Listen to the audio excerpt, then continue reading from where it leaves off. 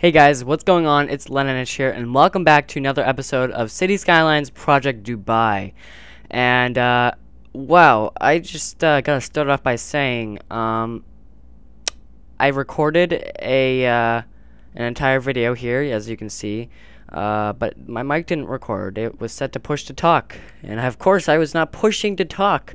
Oh, no. I thought it was just gonna record like that, but no.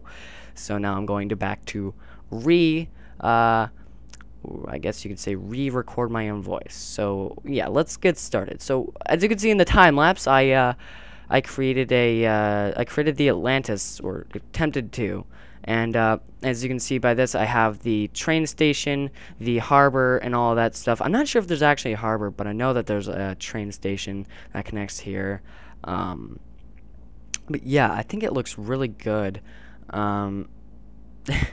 Yeah, it took a while to kind of work on it, but, you know, kind of get the idea and, you know, to decorate everything, because there aren't really any pools, props that I could use as pools, so I don't know, I just kind of went with what I could do, and I did add some beach chairs, which look kind of nice, as you can see here.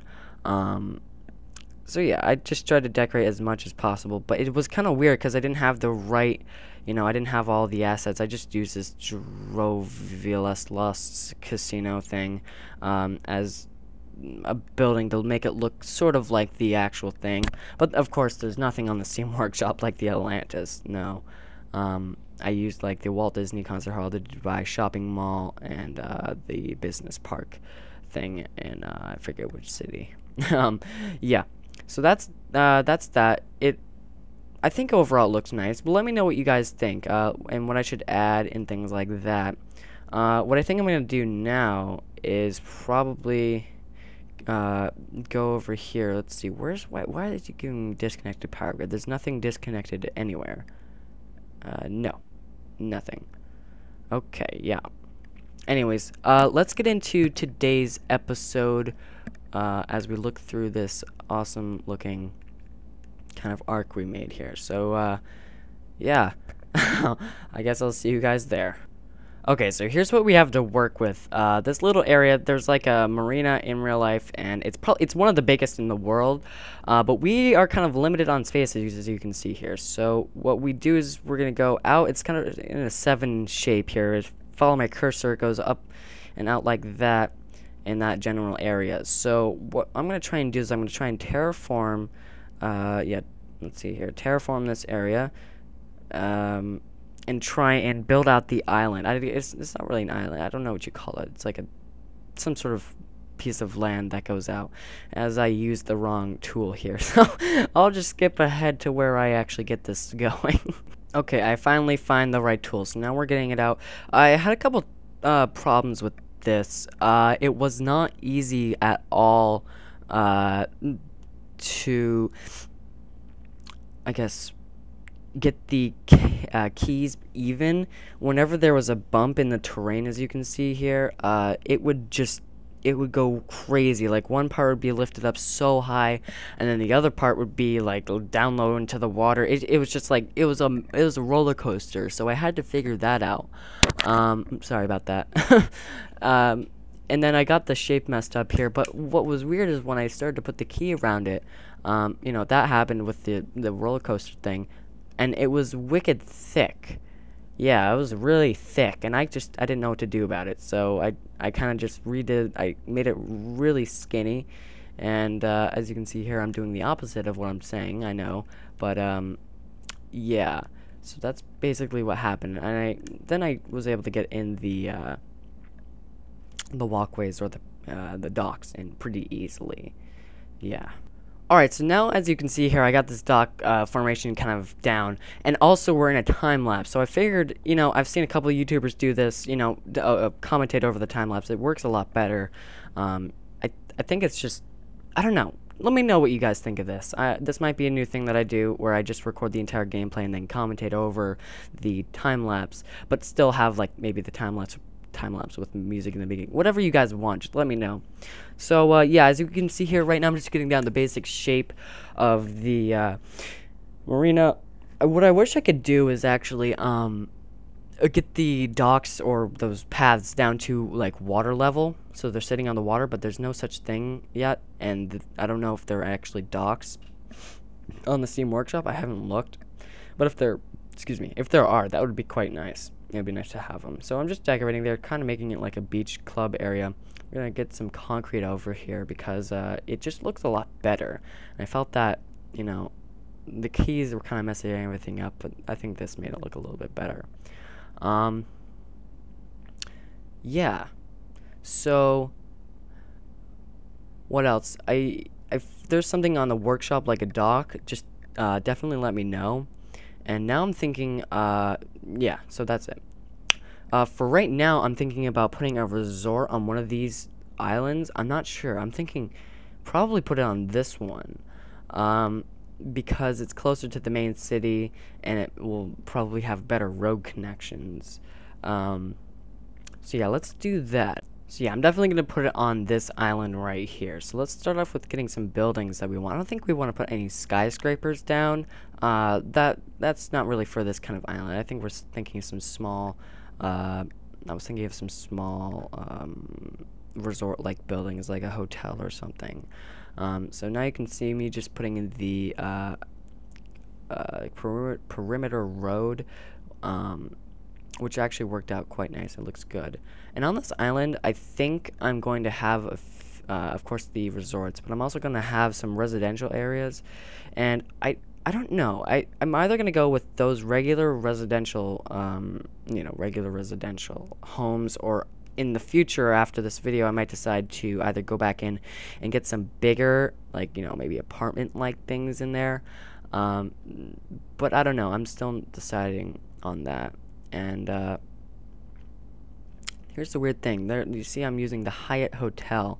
It looks great, but there's a little sign above it that has like the no road connection, and it's like it's so confusing because I'm placing it down. It's placed, and then all of a sudden it says no road connection, and I'm okay.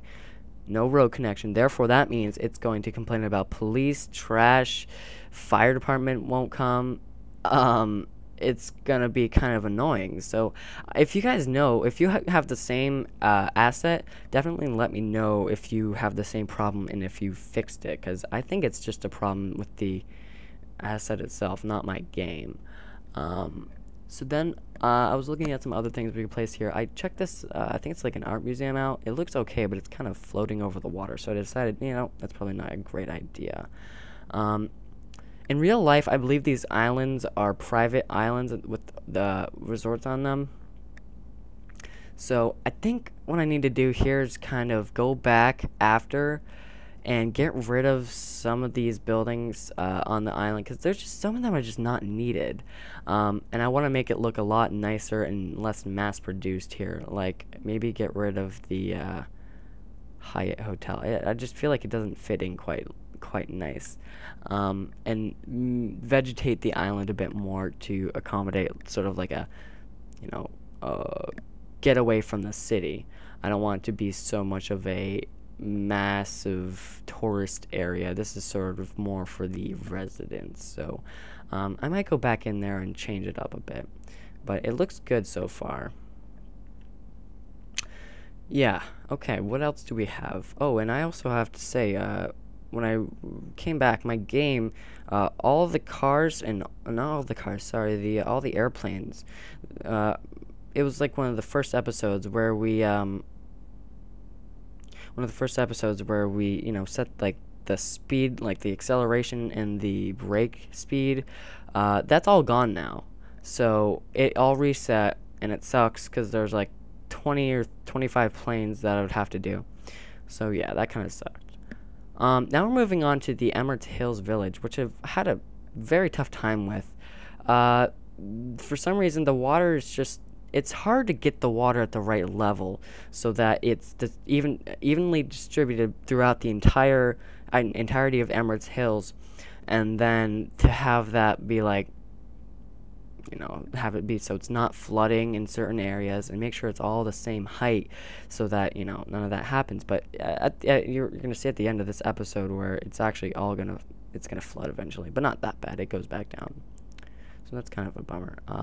Yeah, Dubai FC. I think we should change the color here, do more of a golden look, because I felt like that kind of fits Dubai a bit more.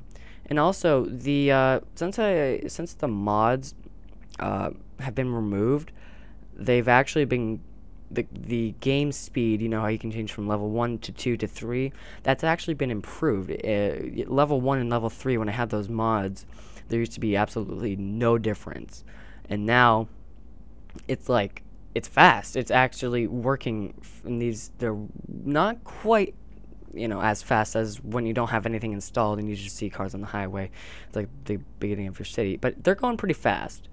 Even though this is a time lapse, you can't really tell the difference, but trust me, it's definitely a difference. And I don't know why. If the game automatically gets rid of those mods because of they're affecting the speed of the game, then that's good. But then again, there's no like proper error message that says, yeah, this mod is not good, so don't install it. Or like when the game starts, there's like an error message always, but it's never for like, be careful, this mod could affect the way that your game functions, as in not like rewriting the code, but like it just makes it go a lot slower. So yeah, that would be nice if they had that, but I don't know if there's anything out there like that. Maybe Skylines could come up with an update, or it's something for the mod creators to do. So anyways, we're coming to an end here to this series, which sucks, but I've had such a great time. And what we're gonna do to tally up the votes is I'm going to have like an online forums, and I'll have everyone vote, and then the one with the most, I'll announce that. I'll have like a little trailer, I guess, for the new series, and I'll also have a ending live stream for for Dubai, and yeah, an ending live stream, and then of course the cinematic. And this building, the Burj Khalifa here, looks so realistic compared to the one in real life when we were driving by at night.